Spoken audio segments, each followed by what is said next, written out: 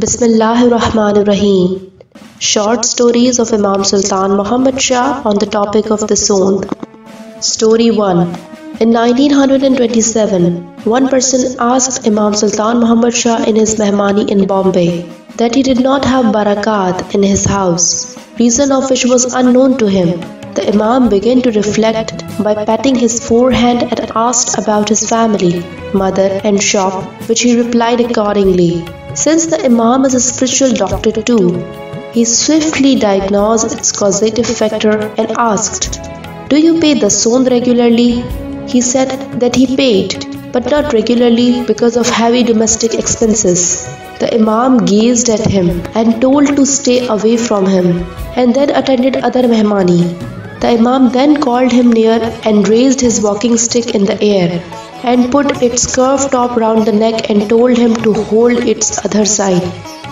It was a curious and inconceivable scenario the Jamaat watched as if he had Imam's neck with the stick. Then the Imam said, "Whatever you earn in the world, give our privilege of the Dasond from it, and then, if you fail to get barakat or suffer from problem or disease, then you catch your Imam's neck by this way in the world." Story 2. In 1930, Imam Sultan Muhammad Shah came in Hassanabad, Bombay for gracing Didar. The Imam mounted the stage through a staircase. When he reached its third step, he bent down till knee and restored slowly as he lifted a weighty burden on his right shoulder. Then reached the stage, sat on the chair and respired briskly. The leaders and the Jamaat were highly marveled. Being asked by the Mukhi whether there was anything wrong, the Imam said, "One ship carrying passengers passed near Bombay and it was on the verge of sinking when I was climbing the stage. I lifted the ship on my shoulder and rescued." After making the dar, the Mukhi asked the reason of the ship's rescue. The Imam said, "My 4 followers were in the ship and it induced me to rescue them because they were regular in the Dasond." Story 3. Imam Sultan Muhammad Shah asked a person in his Mehmani in Darussalam in 1946, "How many sons you have and your cash balance as well?" He said, "I have 2 sons and a balance of 65,000 shilling. Meanwhile, one leader intervened. "Khudawind, he lies." The Imam said to the leader, "Don't utter immoral words for him, but say that he does not speak true." Thus, he was blushed. Then the Imam asked the person to clarify it. He said, "Mawla, I have however 3 sons, but one among them is faithless. Therefore, I don't consider him my son.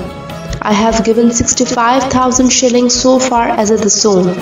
I reckon it my real asset for hereafter. The other amount is worldly, cannot accompany me during my death." The Imam was pleased and blessed him. Story 4. Imam Sultan Muhammad Shah then in 1937 came in Nairobi and made several farmans and told the Jamaat with tears in eyes, "You arranged to bring in Africa the poor Ismaili women cultivators of Kathiawar. You help them because your influence in the government is too much. Give them plots because they are in much trouble with ultra affliction in Kathiawar. You have heard the affliction fell upon Imam Hussain in Karbala. Such affliction is being faced by the poor women of Kathiawar day and night. I'll accept its expenses as your Dasond. I'll also forgive your sins. When the government may approve plots for cultivation for them, you write a letter and I'll send them by my own expenses." Thus, the benefactors in the Jamaat came forward and brought a multitude of the Ismailis of Kathiawar and settled them in Nairobi within few years. Story 5.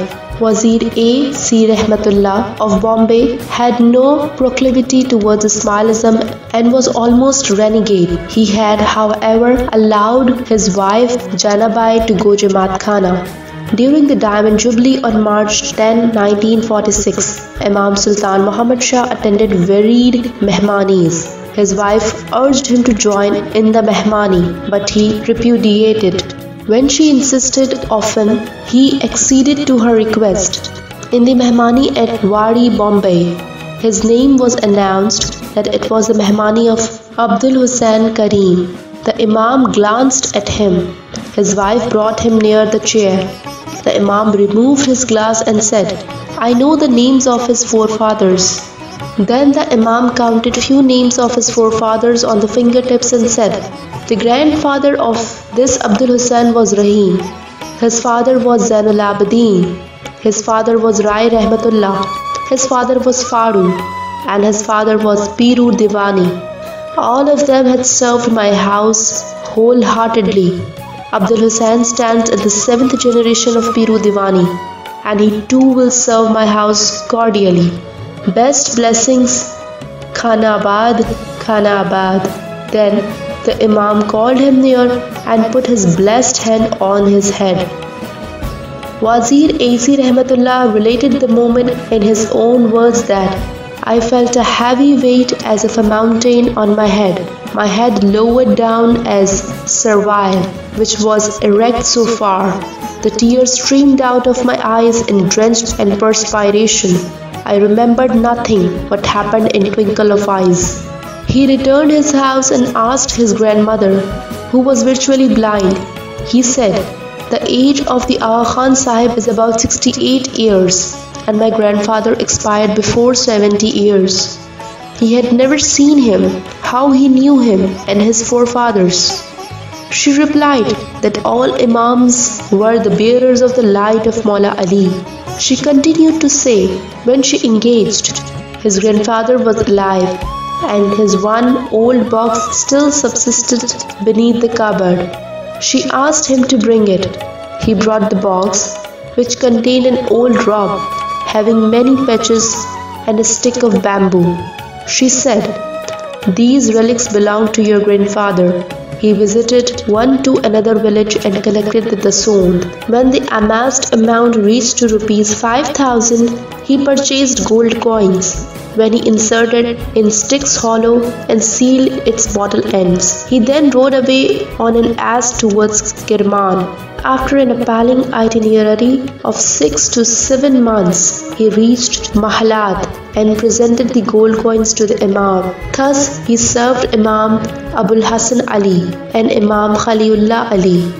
This incident was a new phase which transformed him all of a sudden into a religious awakening, and resolved with full determination to serve the community like his ancestors. He soon entered into the services in different fields. He was also appointed the Honorary Secretary of the Ismaili Association for India, with Wazir Ghulam Hussain Thawar Pir Muhammad as the President. In 1955, Imam Sultan Muhammad Shah told him to go to Khulna, Bangladesh, to take charge of the Crescent Jute Mill. He became its managing director in 1957. With his aptitude and wise administrative skills, he changed the fate of the mill in a short period. Wazir A.C. Rahmatullah was invested the title of Alija in 1950 and Rai in 1955 in India and Wazir in 1960 in Pakistan.